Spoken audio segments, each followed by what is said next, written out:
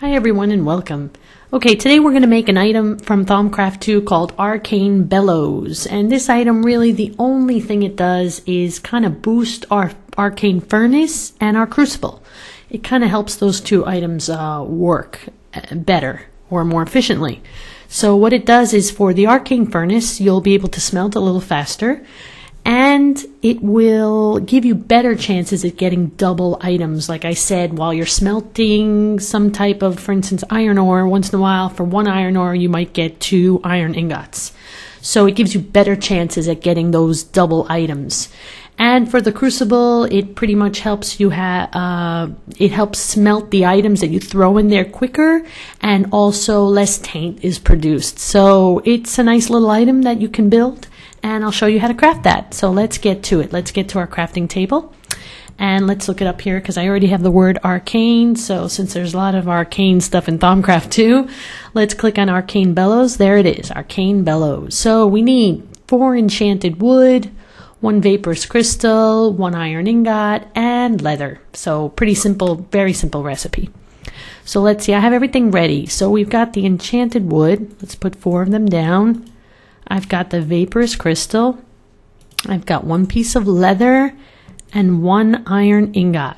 That's it, an Arcane Bellows.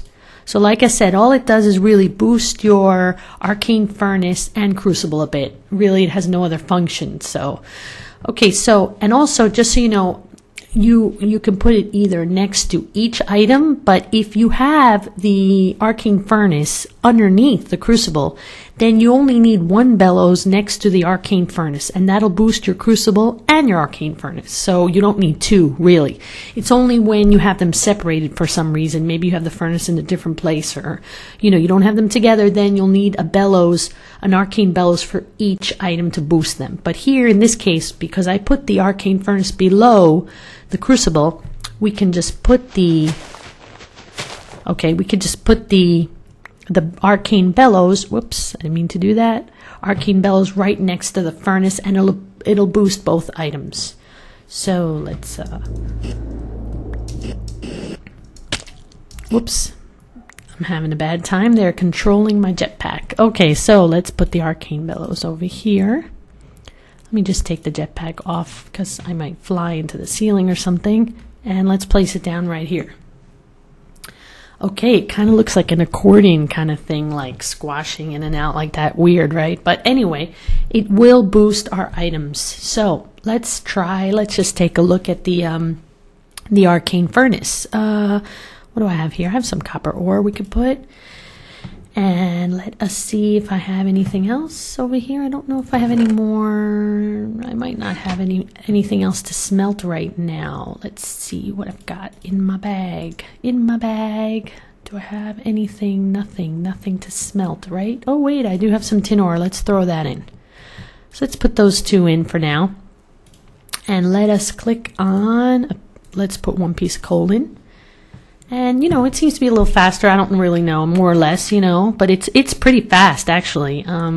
Comparing with a normal furnace and an electric furnace, even with the extra boost in the electric furnace, it still really helps out a lot. This is much faster, I mean. So I think that this is faster.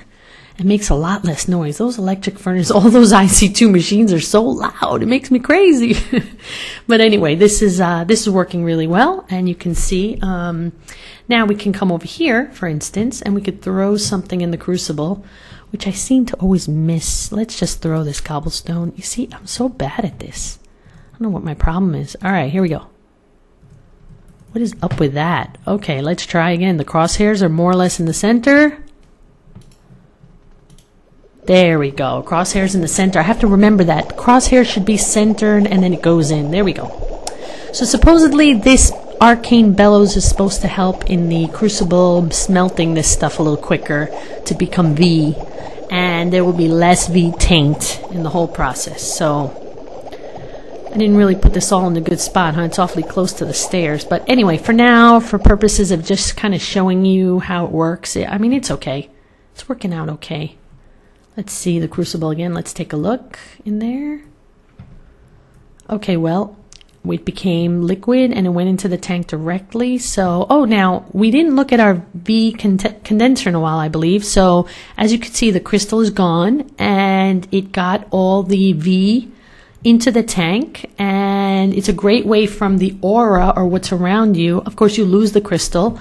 The crystal is now depleted is what I mean. So I have 2 depleted crystals here, which I think I have another depleted crystal here. Yeah, I do. So let's just place this with the depleted and let's put another crystal in there, okay?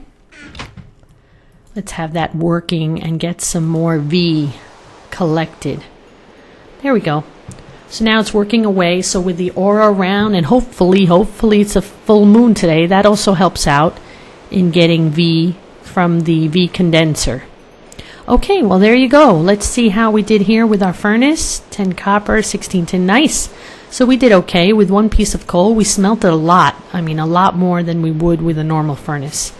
And our bellows is working there. It's accordion style, and everything seems to be working smoothly right now. So I hope you like this video. Please craft your own arcane bellows. Very simple item.